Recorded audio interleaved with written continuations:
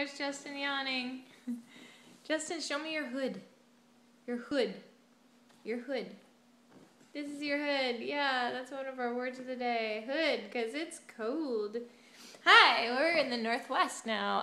This is Zen Jen and Groovy Minute with Zen Jen. I'm going to return to the format of short little Groovy Minutes. Justin, will you type your name on here? Type Justin. What are you doing? Whoa, who are you calling? Justin was calling someone. Who's the lucky winner?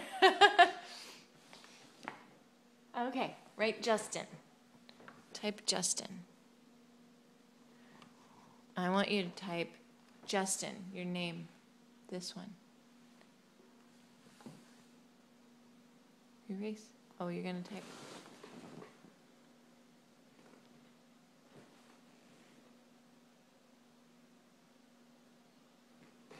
Let me see. Who is that? Justin loves himself. That's good, huh? Okay, so we went out riding our bike out in the front while Brianna was doing her homework the other day. Justin, I tried to get him to ride, but he's pretty obsessed with rocks right now. He collects rocks wherever we go. And so... I want sleep. He just said he wants sleep. No, you stay right here. Okay, and yeah.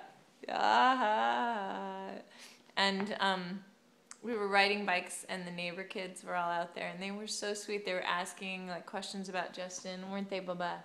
And Justin was barely riding. I mean, he's a good rider, but he was really preoccupied with getting rocks into his pockets. He just wants to pick up all these stray rocks that are all over the ground and everything, and he puts them in his collection in the backyard. And then we make designs from them because we decided, what the heck? We have this huge kind of bark area that has trees, and so we've been making really cool designs. And it's really zen because you just grab the rocks and you start making something and it becomes something. It's really quite cool. And the mole right now is ruining it. That's okay. We like the mole, but he needs to stay out of our designs. Anyway, bottom line is we were out there and the neighbor kids were so sweet and they were asking such nice questions and appropriate, and they were making Justin feel really welcome.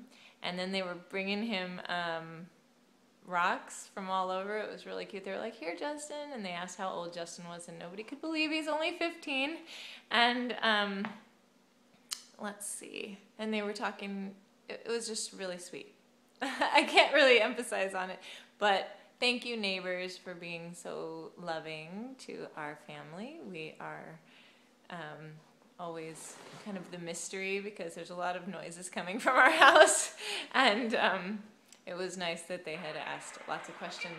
And now Justin has the video. He's playing the video of him in a fountain because he wants to go to the fountain. Tons of water fountains in Olympia, so we've found that to be kind of exciting. More exciting than not at times. So, peace, love, and keep reaching out to people, and they'll surprise you. I know my kids always do. Bye.